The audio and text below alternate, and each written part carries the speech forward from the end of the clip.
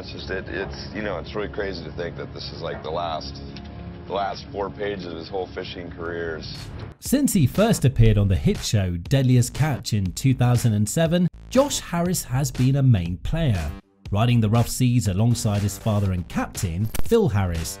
After his father died in 2010 following a stroke he suffered, Josh had big shoes to fill and pressed on as best he could, receiving his captain's license in 2013. Well, Josh seemed to be forging his own path at the helm of the Cornelia Marie.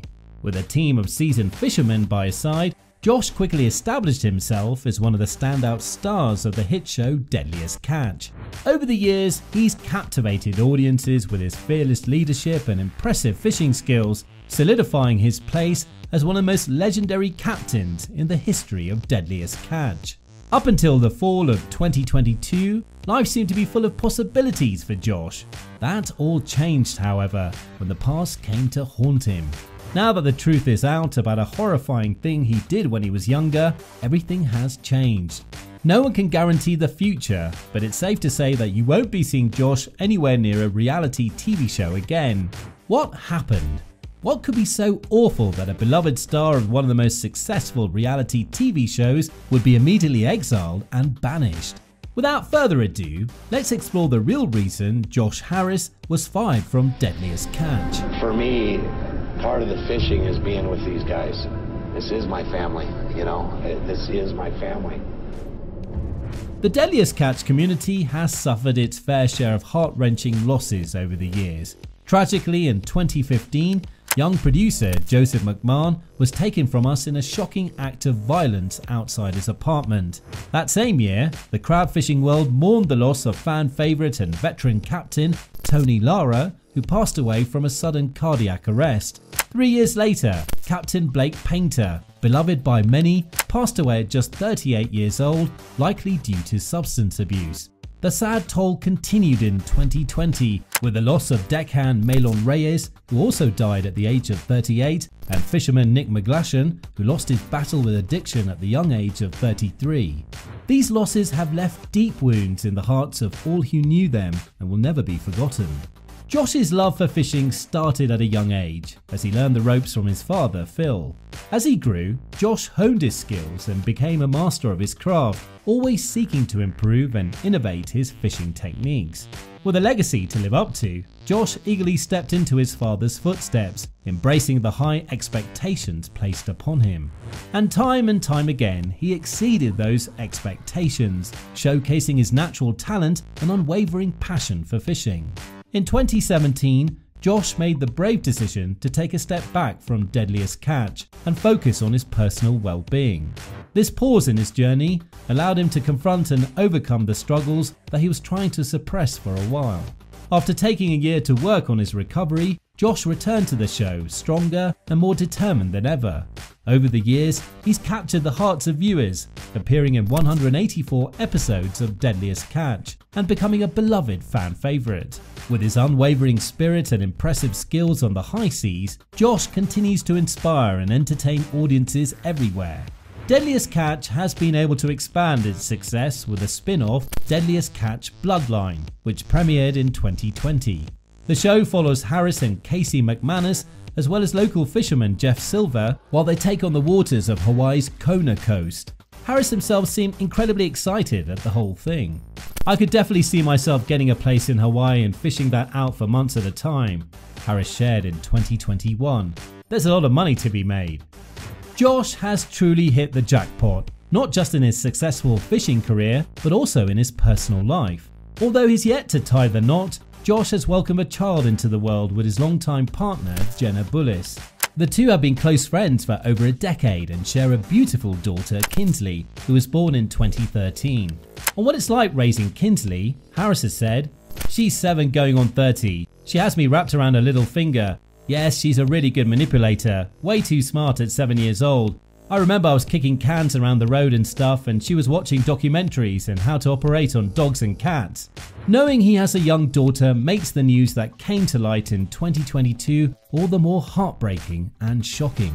As of September 2022, Josh Harris's connection with Deadliest Catch changed as a result of a shocking news that was made public about his past incident.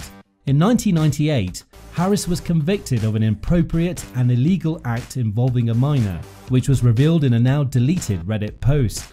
In 1999, he was arrested due to the charges stemming from allegations that he committed a heinous crime against a young girl in July of 1998.